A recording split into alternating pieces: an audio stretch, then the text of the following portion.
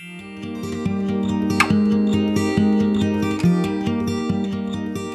guys, it's JaaackJack and welcome back to my channel and welcome to another Bible study. Today we're going to go over Luke chapter 2. It is a chunky one and I don't want to break this up into two parts, so without further ado, let's just go ahead and jump right on into it. The Bible I'm using is the Jesus Bible. I have it linked below, and the sections we're going to read about are the birth of Jesus, Jesus presented in the temple, and the boy Jesus at the temple. So those are the three sections. So without further ado, let's go ahead and begin with Luke chapter 2, verse 1, the birth of Jesus. In those days, Caesar Augustus issued a decree that a census should be taken of the entire Roman world. This was the first census that took place while Quirinius, I probably said that wrong, was governor of Syria, and everyone went to their own town to register. So a census, I mean, you probably know what a census is because we have to do those every so often as well here, but it's just a tally of like all the people under each household or within each family. So it's like, how many people do we have here? So they get an idea of the population and how many people are in each household. Verse 4, so Joseph also went up from the town of Nazareth in Galilee to Judea, to Bethlehem, the town of David, because he belonged to the house and line of David. So that's like where he registered for the census because he was part of that family. Verse 5, he went there to register with Mary, who was pledged to be married to him and was expecting a child. While they were there, the time came for the baby to be born, and she gave birth to her firstborn, a son.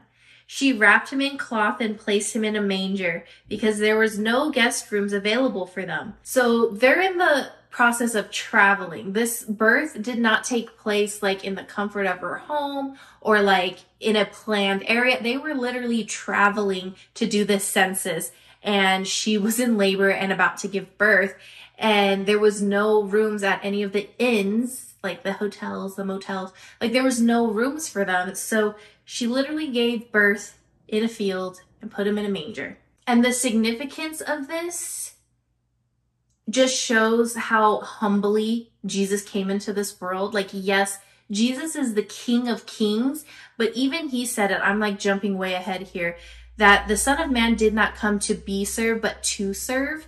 Like, Jesus came to lead as an example and die on a cross for those who believe in him.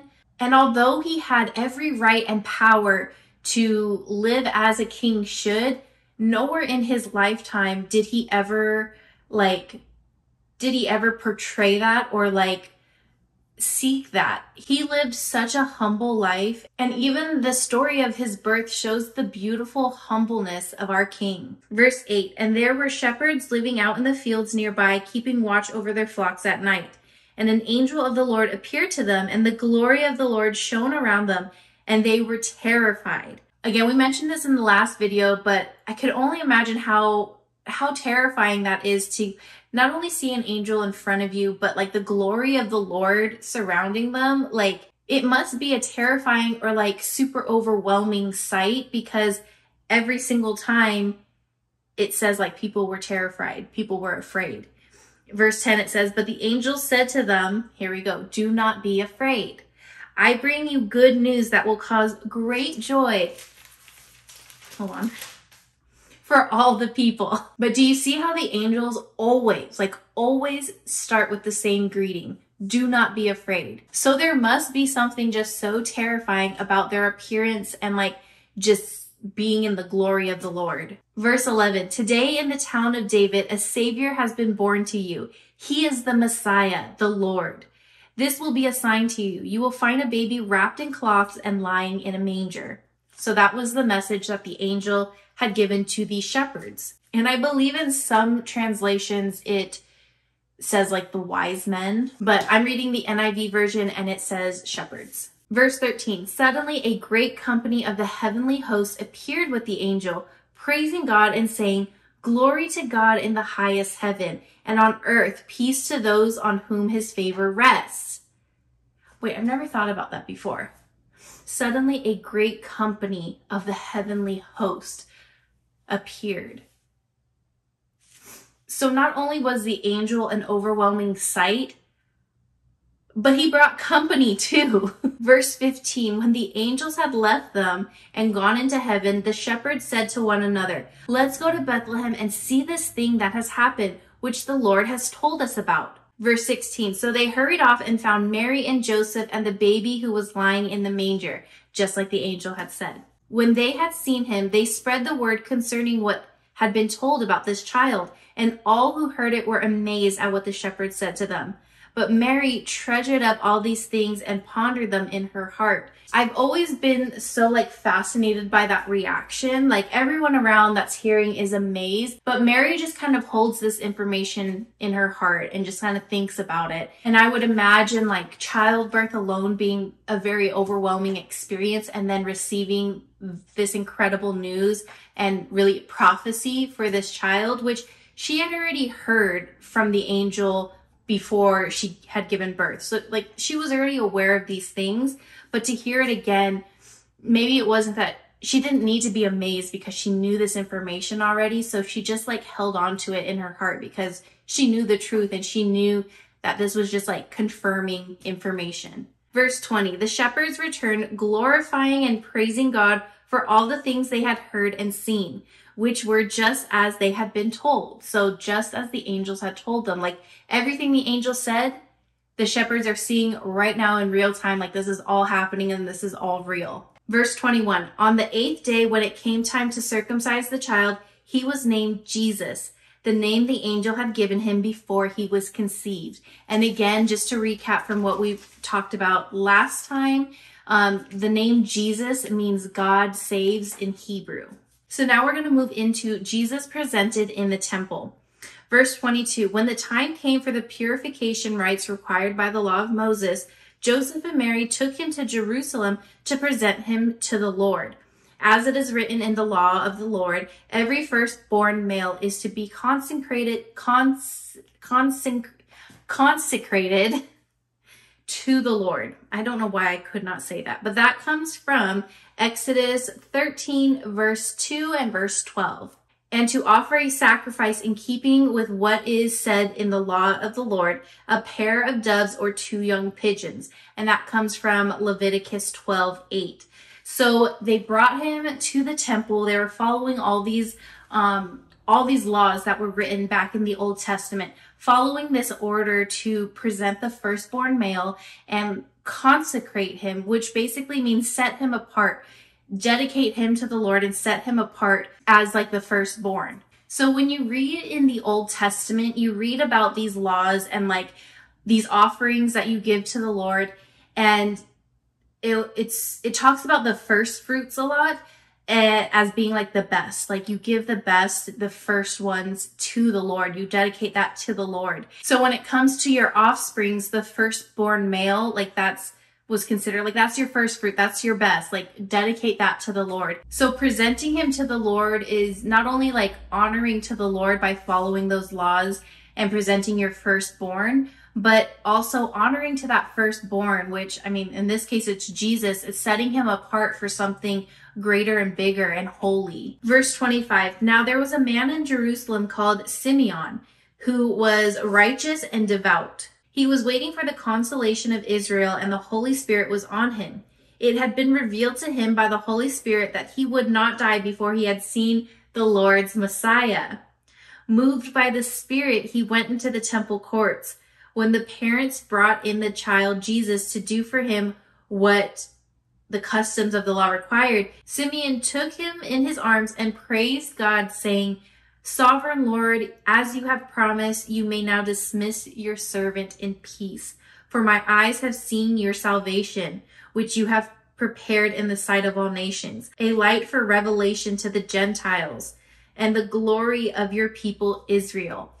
Oh my goodness, how amazing is that moment? Here was this man who was righteous and devout. He honored the Lord, followed the Lord, and it was revealed to him that he would see the Messiah before he dies.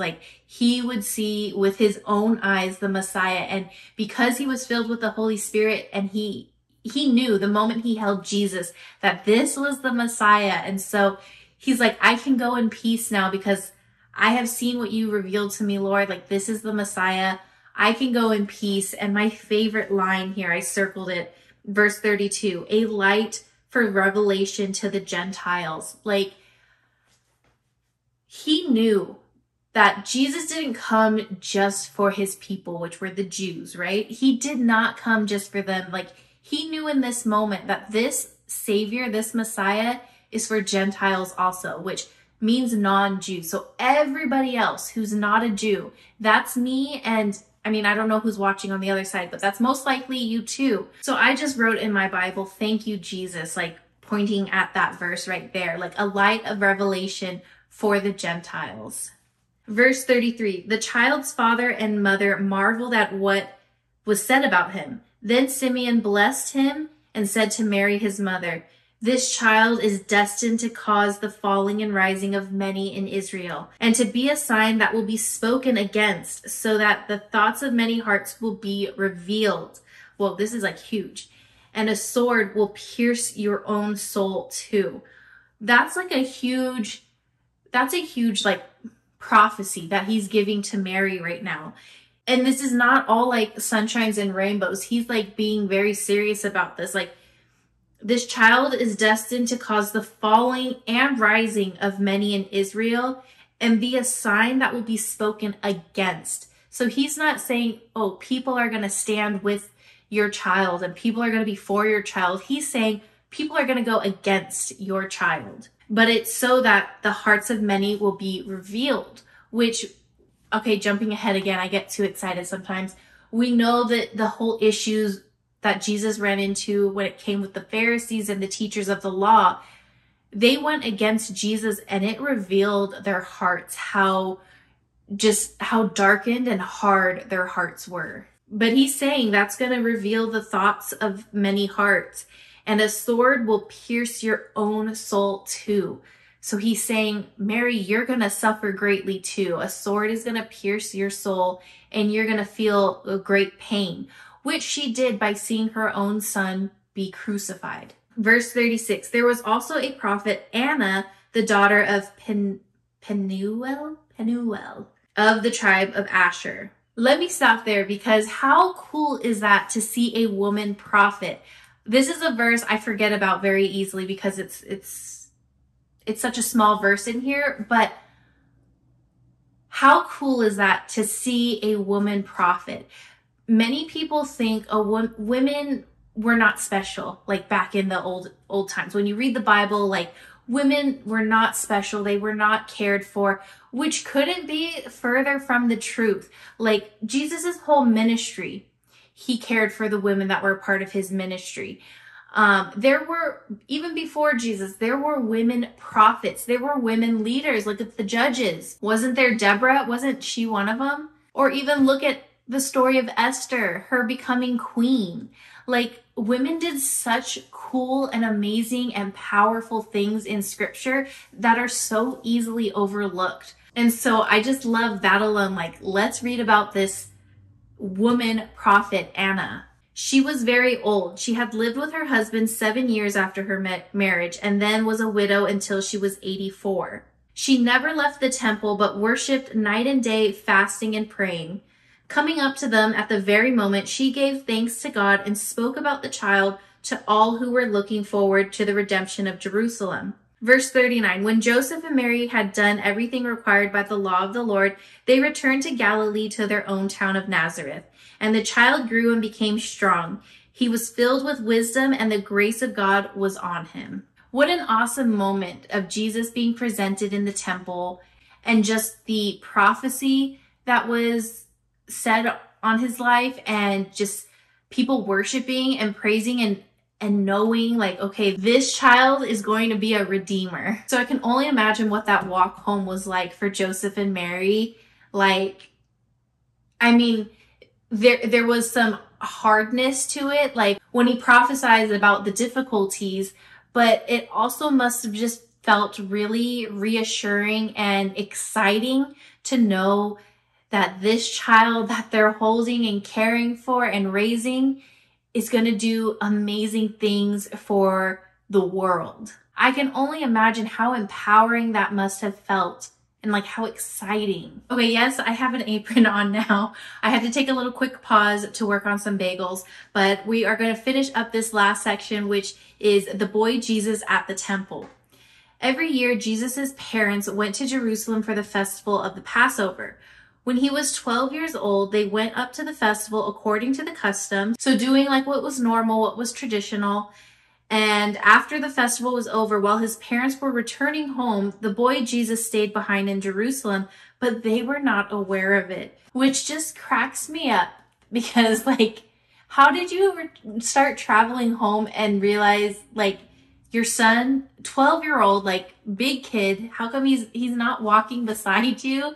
Unless they were like part of a huge like caravan of people, then I would understand like, oh, easily like misplacing him or thinking he's with somebody, you know, then I understand. But if it was just them two traveling by themselves, like how did you forget your son? Verse 44, thinking he was in their company, they traveled on for a day. So they must have been with like a big caravan of people, because then I could see them getting mixed up that way. Then they began looking for him among their relatives and friends. Okay, that just kind of confirmed it. So I was just speaking too soon. When they did not find him, they went back to Jerusalem to look for him. After 3 days, they found him in the temple courts, sitting among the teachers, listening to them and asking them questions. Everyone who heard him was amazed at his understanding and his answers. Keep in mind, he's 12 years old, and here he is impressing the people around him with his understanding, his questions, and his answers. Verse 48, when his parents saw him, they were astonished. His mother said to him, "Son, why have you treated us like this? Your father and I have been anxiously searching for you." Jesus is so funny. I feel like Jesus is so funny, even in his youth. Like, look at his response. Verse 49. "Why were you searching for me?" he asked. "Didn't you know I had to be in my father's house?" Basically saying like, you know me. Like, why are you surprised that I stayed here in the temple, like in my father's house? Verse 50. But they did not understand what he was saying to them. Then he went down to Nazareth with them and was obedient to them. But his mother treasured all these things in her heart. And Jesus grew in wisdom and stature and in favor with God and man. And that wraps it up for this last section. But man, I bet Jesus definitely got an earful on the way home. His parents, I'm sure, were not happy, even though they found him in the temple courts, like in his father's house. He wasn't like off being like a little rascal and like being mischievous or anything. Like, he stayed behind to stay in the temple to learn more. And it said 2 times here within this chapter that Jesus grew in wisdom. He was already impressing people at the age of 12, but just continued to grow in wisdom, which I think is so amazing. And also, I think a calling for us to never stop learning and never stop growing.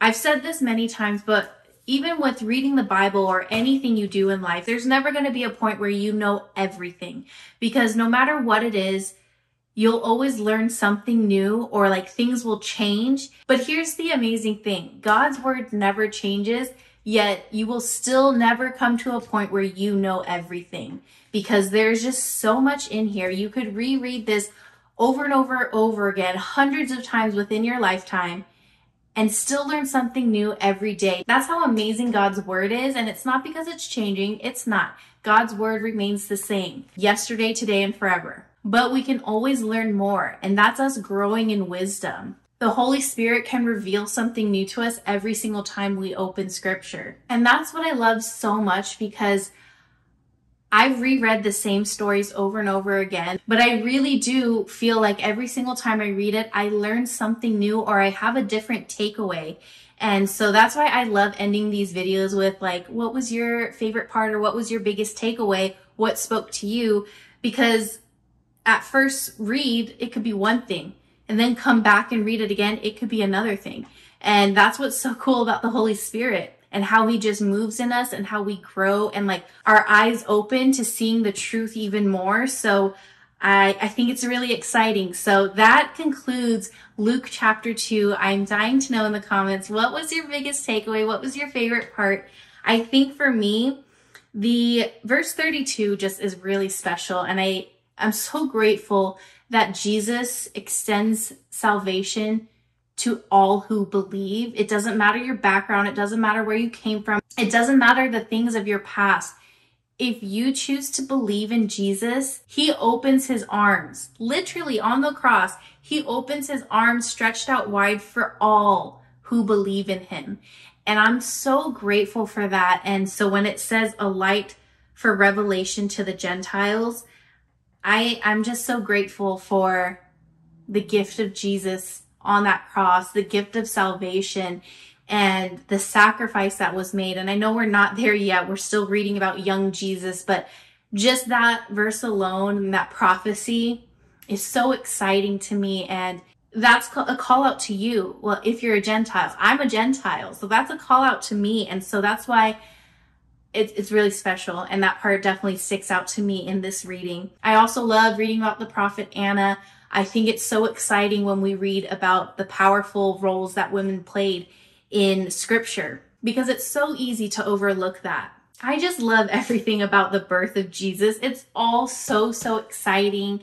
And Christmas is right around the corner, and I'm so excited to just hear about the birth of Jesus told at church like they do every year. But it just gets me so excited to celebrate Jesus and his birth. But that wraps it up for Luke chapter 2. Next week, I'll be sharing Luke chapter 3. So make sure you subscribe and turn on the notification bell so you don't miss out on any new uploads.